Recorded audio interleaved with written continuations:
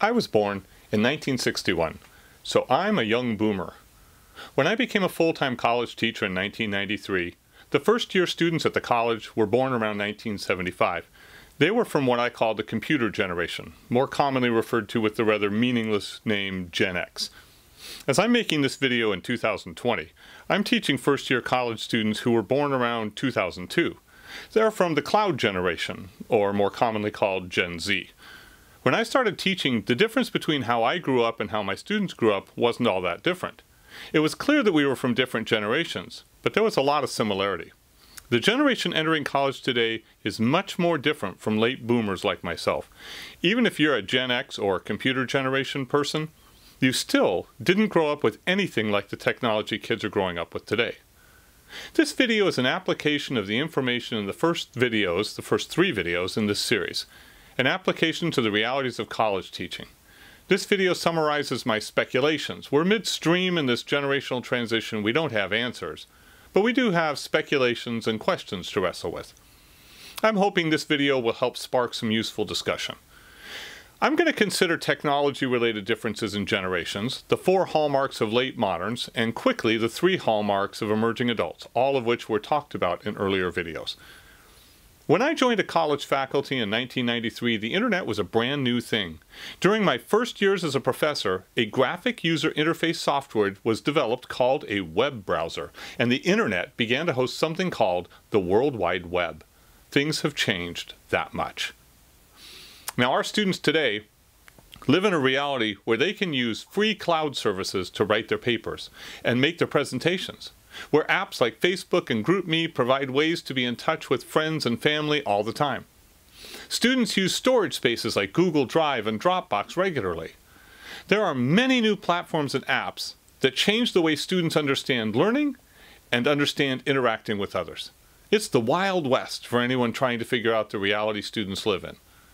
This is fundamentally changing the way the students think, write, and create. Some of our current students learned to interface with a digital device like an iPhone before they learned to speak. They are literally having their brain shaped by screen-based interfaces before it's shaped by the symbol universe of words in the way that older generations experienced. This is a circumstance that has prompted statements of concern from the medical community. For our teaching today, we need to be aware of how apps and cloud computing are the reality students live in. Apps like Slack and Discord provide spaces where collaboration is practiced in different ways than professors are used to. Streaming apps like Twitch, Mixer, YouTube change how students perceive interaction with content and others.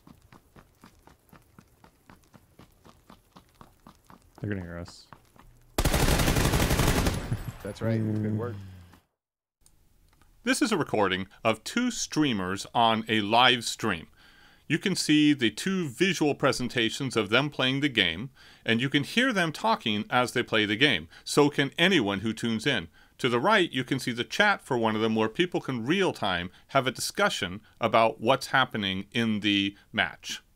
And streaming now includes real-time channels for music performance, fashion advice, and lots of other things, not just games.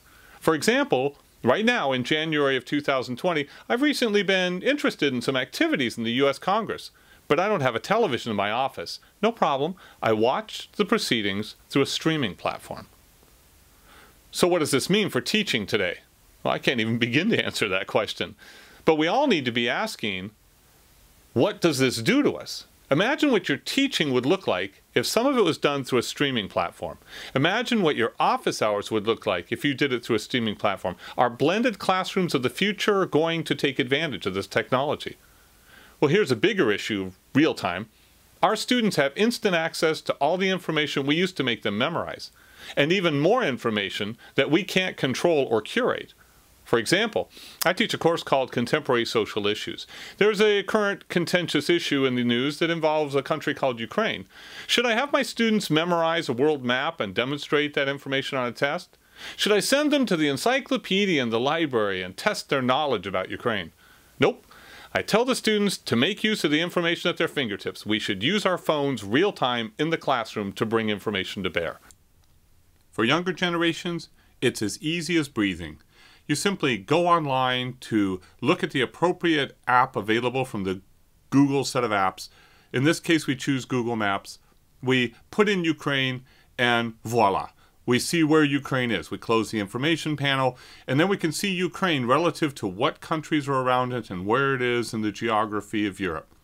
We can get rid of the Mercator projection, because that would be good, and we can see how it relates to other countries and other continents in its place on the globe. Now, we need to know more about Ukraine, so we could open that information panel and get the same thing, or we could just type in Wikipedia, Ukraine, and we go and we look.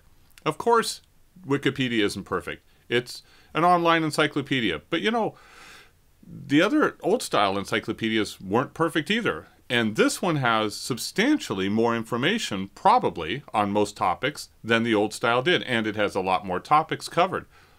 It isn't peer review. It's not a journal. But it is an encyclopedia that consistently has proven to have some merit. In fact, when you get to the bottom, you look at the sources, and what kind of sources do you find? International Monetary Fund, World Bank, Human Development Indicators, World Factbook, United Nations Stats Division. These are the same sources I'd always recommend. We all realize that this information introduces new risks. We've gone away from the problems of one centralized access to information, but now we have information from dozens of sources, and the problem is discernment. For this example, I'm going to use YouTube, not because it's better or worse than anywhere else, it just is an example. You type in Ukraine, and you get a whole variety of news sources as your starting selections. Maybe not what you were hoping for your classes, depending on whether you wanted to look at some very different constructed views.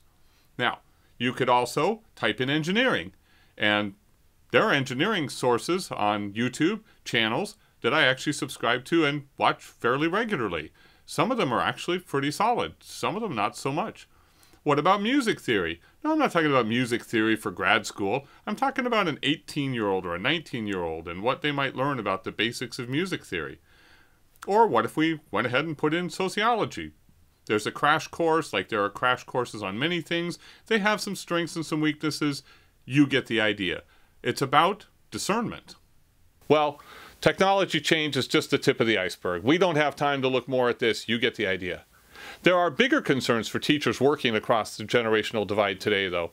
Let's look at the hallmarks of late moderns. First, late moderns prioritize self-expressive individualism higher than early moderns do. This means students will be more likely to care about their voice, the way they speak and see, than trusted methodological techniques.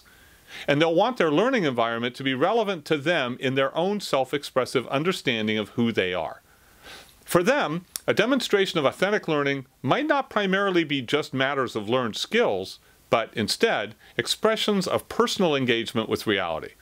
The goal of education in their thinking is not to guide them into what is known and trusted. The goal is to present what is known and trusted to connect with them as varied individuals.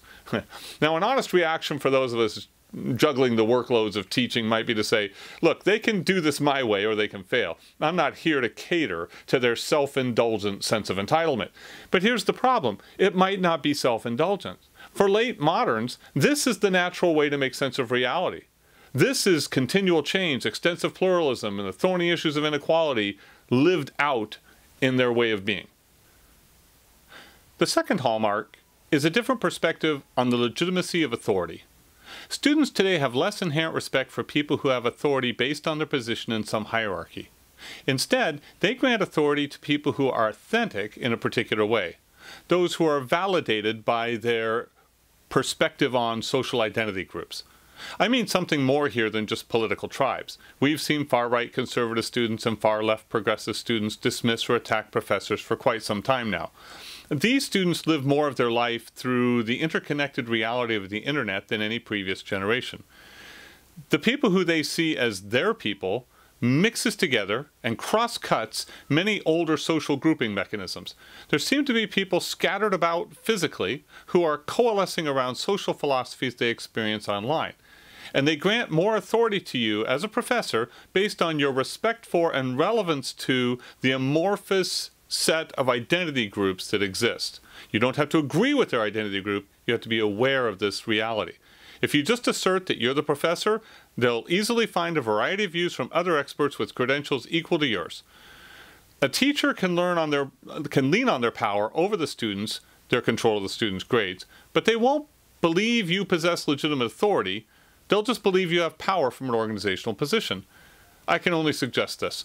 When you interact with your students, look for clues about the new typology within which they perceive their identity. Sometimes the ones we grew up with will be fine, sometimes they won't. In the second video, I said that late moderns use a multidirectional probability logic rather than a linear logic. Now, I don't mean syllogistic reasoning here. I'm talking about the other common use of the word logic, a way of organizing and understanding that combines elements in a reasoned way. For example, when you look at a computer program's code and you sort out how the programming works, you see the logic of the program. It might follow a strictly linear arrangement, but it probably won't. Programs aren't usually linear the way industrial machines were. You see, students today aren't trapped in the linear assumptions that developed most of the curriculum we use. Can we use different pedagogical approaches that allow students to make connections in different ways than the linear flow we all learned? A student trying to understand statistics, for example, can engage with the topic conceptually in the ideational of it, mathematically in the formulaic version of it, or practically as a set of tools. And they can move back and forth through these different kinds of engagement with statistics in any interdirectional way that works for them. But the textbook only allows the student to move through the learning process in one lockstep way. Can some subject matter have 3 topics that can be learned in any order at Tier 1? Then they can move on to Tier 2, where there are several that have to be learned before they can move on to Tier 3 and so forth? Do contemporary tools allow us to start building classrooms that let students organize information and concepts that way?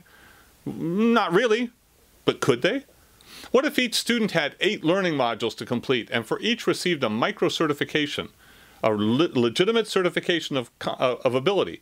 And then they did a comprehensive synthesis that put all those pieces together and got a macro certification. That approach does exist outside of colleges. Now, these are just some of the questions introduced by a multidirectional probabilistic orientation. The fourth hallmark of late moderns is non-absolutist approaches to truth. This is important for educators because facts and truth are at the heart of what we do. Now, let's be careful what we say here. Students don't doubt there are facts, but they suspect many sources, including many professors, cherry-pick the facts that they report. And the students generally believe in truth, including absolute truths, but they aren't as sure experts know what these truths are. Even if the experts are well-intended and trying to minimize their biases, they're still going to have the usual human problems. They're not omniscient, and they make mistakes. So we can't assume as teachers that the students will necessarily accept what we teach as uncontested. While there's not enough time to explain everything to the students, and the undergraduates, frankly, aren't advanced enough to understand it if we did, we need to consistently demonstrate how we get to particular conclusions. Demonstrations of intellectual reasoning and discernment are key, not conclusions about absolutes. Standing in front and making declarations with no demonstration that you're familiar with the basis of other views presents you as partisan. Some students are more likely to learn if we're upfront that there are multiple views and help them to discern between the views rather than repeat what we tell them. For now, a quick look should be added about emerging adulthood. In the third video, I described some relationship differences our students have because they're emerging adults. While there might not be a direct connection between my course or yours and the students' solutions to their friendship needs or their sexual desires, the way emerging adults choose to solve those life stage relationship realities might be illustrative of their solutions to their life situations in general. They have roughly a decade of time when they take adult freedom as a right, but see no reason to accept major social expectations like marriage or having children that might limit or bound those freedoms. Settling down, being permanently committed to a career, a person, a church, getting concerned about paying taxes. These are things they'll look at when they become early adults, but not now. This stage of life doesn't have the strong defining relationships with parents or spouse that other stages of life before and after emerging adulthood do. So we need to understand the new way friendship networks operate and see if this tells us something about how they learn. Does any of this affect the ways they approach you as a professor? Does mentoring mean something different now than it used to? I have no idea. It does seem likely that these new, more consequential friendship groups and the casual disregard for sexual relationships as anything more than physical pleasure would affect what they're like when they're sitting in the classroom. But I can only point out that the terrain is shifting under us. I don't actually have any maps for it. A second hallmark of emerging adulthood is the life stage shift to consumerism as a way of demonstrating identity rather than success. Conspicuous consumption is a term that was used to differentiate success, and now consumerism is used as an identity. This is a problem for us as teachers, because when students are focused on what they consume, it limits the possibilities of the educational environment. When students perceive themselves as the agent of consumption, it limits their willingness to engage in self-development guided by someone more knowledgeable than them.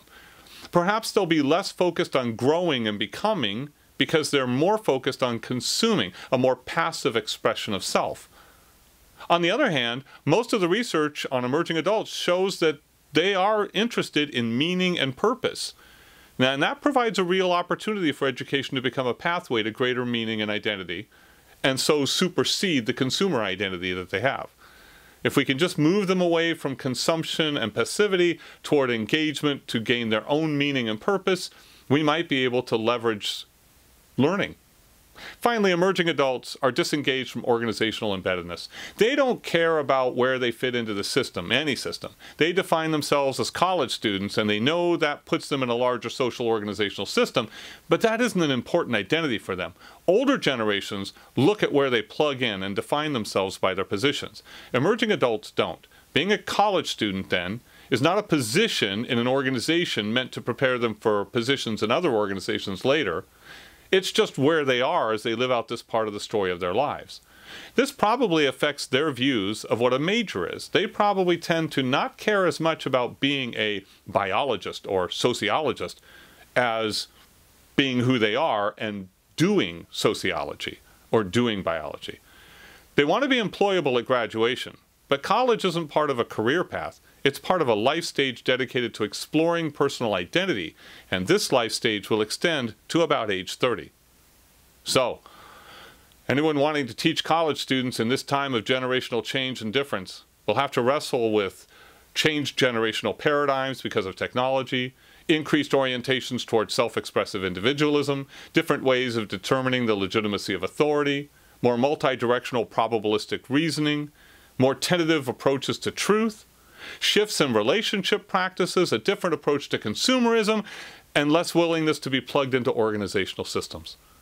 Some say the younger generations are failing because they don't do things the way we did when we were young. In reality, they're more in touch with the future than older generations are. Whatever that future is going to be like, wherever it takes us, we're going to need some robust discussions about late modern emerging adults. And I'm hopeful that this presentation can be a useful contribution to that process.